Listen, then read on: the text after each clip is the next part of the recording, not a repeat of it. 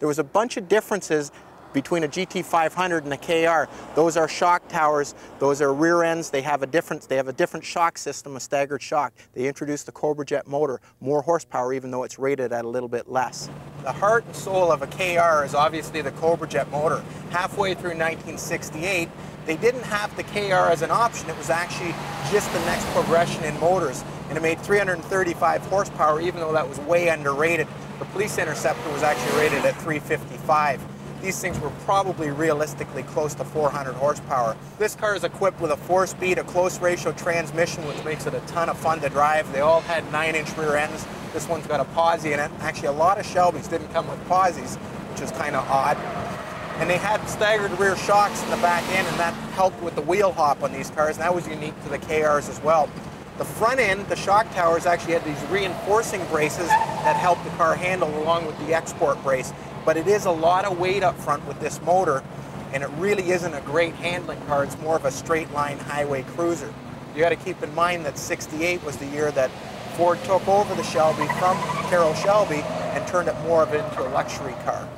Well, the neat thing about this car is it's such a correct car. Under the hood, like I said earlier, the heart and soul of a KR is the Cobra Jet motor, and it's got all the right pieces. It's got the original air cleaner, which was a ram air with this plenum under the hood, which is really unique to just the KR. It's got the right shock towers here with the wraparound braces in the front, and that's unique to a KR as well.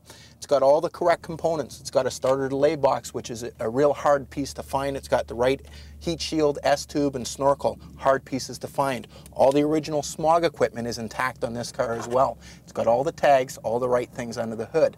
There are a bunch of items that are unique on the interior of a Shelby as well. This console, only on a '68 Shelby. These Stewart Warner gauges, the correct gauges, only again on a '68 Shelby. As far as the gauging goes, you had an 8,000 RPM tach, you had 140 mile-an-hour speedo. Of course, all Shelbys had the deluxe interior, which included a wood grain dash, door panels, and the deluxe seats. Well, the body on a convertible Shelby is a little bit different than a Mustang, obviously. The whole front end comes in 5 pieces, and it's all fiberglass. The hood is fiberglass as well. The back end of the car, fiberglass trunk lid, end caps, taillight panel. These lights are actually out of a '65 T-Bird. It's also got fiberglass side scoops. This car here has been beautifully restored front to back. You can see the attention to detail everywhere, including the correct blackout stripes in the hood. And that was for actually the driver started driving these cars, and the glare off the way the hood was shaped was reflecting in their eyes. So Shelby put this black decal there. You see a lot of cars without that.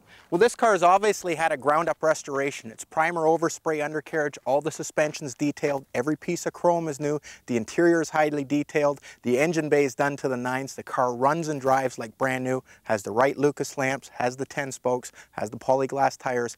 A car like this caliber, with these options, with this pedigree, has to be worth somewhere between $100,000 and $125,000.